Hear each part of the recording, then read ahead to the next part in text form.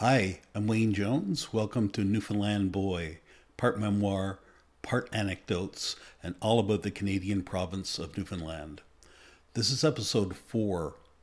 You should see the new ones we got coming in.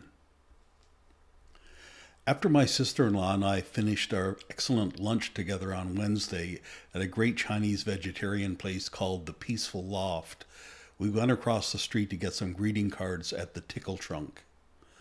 First, a word about the restaurant. Neither of us is vegetarian, but the food was excellent. And the owner-server, oh my Jesus, as they say here in St. John's. High energy, extraordinarily customer-oriented, open, and just the personification of welcoming. It was the first time there for both of us, so we weren't sure what to expect. We picked dumplings for the app. My sis-in-law had Singapore noodles, and the owner told me I should have the Kung Pao mushroom dish. Hey, who am I to argue? While we waited, he brought and refilled glasses of high-quality green tea, and a little soup, and an appetizer, with a regular and a hot sauce. It was as if it was illegal to be hungry for a minute in the place. The dishes were great. My sister-in-law had enough noodles left over to feed her husband dinner, and the mushrooms, not my favorite veggie, were great, like giant scallops, and a great spiciness and hotness. See some photos in the show notes. We left happy and like we were leaving a friend. His authenticity was equal to the authenticness of his food. Just amazing, outstanding. As I speak this, the place has almost 600 Google reviews and a rating of 4.9. That tells you something. So, the Tickle Trunk. Partly a Newfoundland souvenir store and partly a store with all kinds of interesting little things in it, and none of them cheapsy crap. She was looking for a card for Mother-in-Law's Day, and I was just looking at cards. I loved the sign on the top of the card rack, and I may not be getting the exact wording right, but it was something like peace, love, and sarcasm. Again, see the show notes for the ones I bought, but in case you don't get to it, they are the following. Sorry for calling you old. I thought you knew. I hate everyone but you. The only man a girl can trust is her dog. We never liked him anyway. These were all good enough, of course, but the co-owner, I think it was, spoke up a little sheepishly at first when he saw we were interested in the cards. I think he wanted to gauge if we were wokely oversensitive to slightly incorrect humor or whether we were folks like him. When he saw we were laughing, he said, "You should see the new ones we got coming in." Well, buddy, I'll definitely be back to check those out.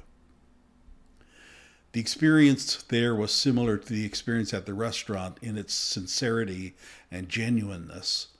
The co-owners were definitely not on the scale at don't help the customer until they picked out some stuff and are ready to pay.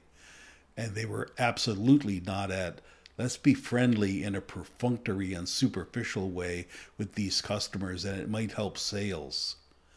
We just started chatting with them and laughing at the cards and commenting on the other great stuff in the store. And in minutes, it was just 4 people having a great laugh and conversation about all kinds of things. It's a gross understatement to say we felt welcome there.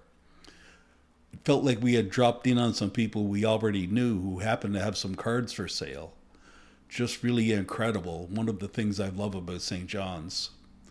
I'm not denigrating my former beloved city of Ottawa, but it's hard to imagine the same thing happening there.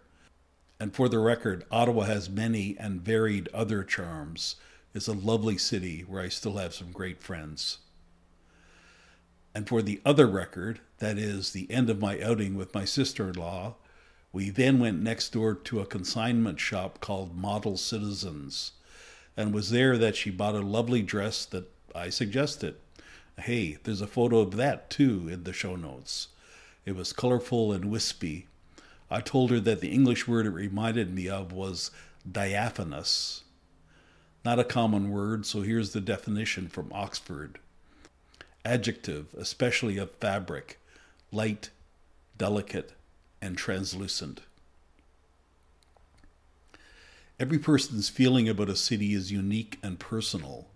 Some people love the country for nature and the space, and other people fidget because there's not much to do there. Some people hate New York City for its busyness and the traffic and the rude people on the street. And some people love New York City for its busyness and the traffic and the rude people on the street. St. John's has the feel of a small town, but it's a small city. It has over 200,000 people. I wonder what the factors are that make a city feel like a small town, apart from size. Are there characteristics about the people, about their history? Does a city that is not a financial hub have a better chance of having a small town feel? Is there some breaking point at the size of the population? Mexico City has over 20 million people, so it's likely out of the running, but it seems at least intuitively, I'm not sure about scientifically, at least intuitively true that the greater the population, the less chance of feeling like a small town. I'm hoping that as I do more quote-unquote research this summer, by which I mean traveling around the Avalon Peninsula where the city is located, I might start to find out a few things. As I've mentioned before, St. John's is anomalous population-wise in Newfoundland. Wikipedia says that the least populous town in Newfoundland, and in fact in all of Canada, is Tilt Cove, which has 5 people living there. That's anomalous too, of course, but there are lots of communities in Newfoundland and in Labrador, the non-island part of the province, that have a few hundred or 1,000 or so people. I'll report back on them during my travels.